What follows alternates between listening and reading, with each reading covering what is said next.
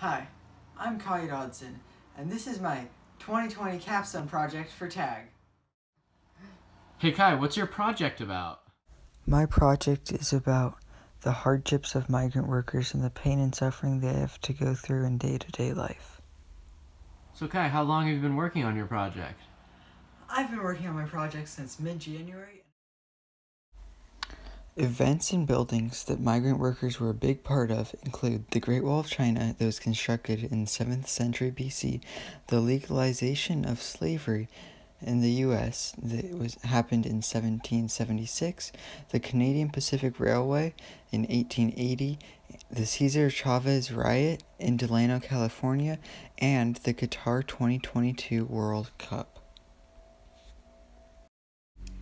Throughout history, migrant workers have been part of Earth's greatest successes and disasters.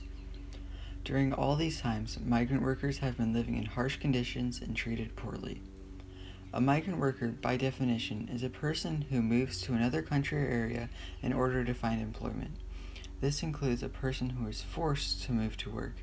So, for my purposes, I will be including slaves as migrant workers.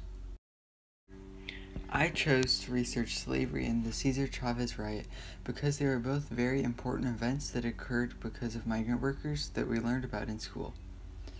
I found my main idea for this project on Instagram, where I saw a post about the 2022 World Cup and the hardships that migrant workers had to go through. Finally, I got the idea for my last two events from books that I read earlier in the year. The Boundless by Kenneth Opel, where I learned about the Canadian Transcontinental Railway, and The Great Wall by John Mann, when I learned about the Great Wall of China. I chose this project because I wanted to bring light to the harsh conditions and treatment of migrant workers through my artwork. When researching migrant workers, I found that almost all migrant workers have harsh living conditions, are underpaid, and are mistreated by their employers. Kai, does your project have any connections to the real world? Yes, it does. Here you can see the Great Wall of China, the Transcontinental Railroad, and the Whitney Plantation. The fiery skull is the focal point of my project.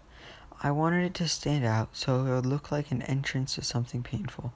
I used the purple of the skull throughout my project to show the migrant workers' pain and their movement from place to place. This involved slaves moving to North America from Africa and migrant workers coming from China to work on the Transcontinental Railway. Not only does the purple color represent pain, but it also represents the hope that events such as the successful Cesar Chavez strikes give to migrant workers that have to go through that suffering. The Great Wall of China is one of many ancient monuments that were made by migrant workers. It was constructed between 7th century BC and 1663. Over this time, as many as 400,000 migrant workers died. Many of these workers were buried inside the wall itself. Slavery is probably the worst thing to ever happen in the history of the U.S. Slaves were captured and taken to work on a plantation without pay, and they were horribly mistreated. During the slave trade, around 12.5 million slaves were brought to the New World. Only 10.7 million slaves made it. Of these 10.7 million slaves, about 388,000 slaves were brought to the U.S. The Canadian Pacific Railway, also known as the Canadian Transcontinental Railway, was constructed from 1881 to 1885. Its purpose was to connect the continent for easier travel and carrying of goods.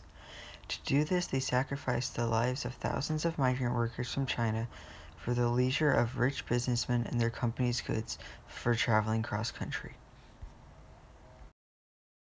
The Cesar Chavez strikes were very important in gaining better working conditions for migrant workers that came from Mexico to America. In my artwork, the fields that I made to represent slavery also represent the strikes of migrant workers from Mexico. The purple color drawing towards the fields represents the suffering and the hope that they give to other migrant workers from their successful strikes. The most recent of these events is the construction and preparation for the 2022 World Cup in Qatar. So far, hundreds of workers have already died. As said by The Guardian, hundreds of thousands of migrant workers have toiled in temperatures of up to 45 degrees Celsius for up to 10 hours a day as Qatar's construction boom hit its peak ahead of the FIFA World Cup. Nobody should have to work and live under these conditions ever. These migrant workers have to live with extreme heat, a lack of clean drinking water, little to no pay, and they are stuck into their contracts by the kafala system. What should we do now, you may ask? Well, the topic of migrant workers and their horrible living conditions has been overlooked for way too long. To fix this problem, we need to not only give everyone equal opportunities, but also an equal say in everything.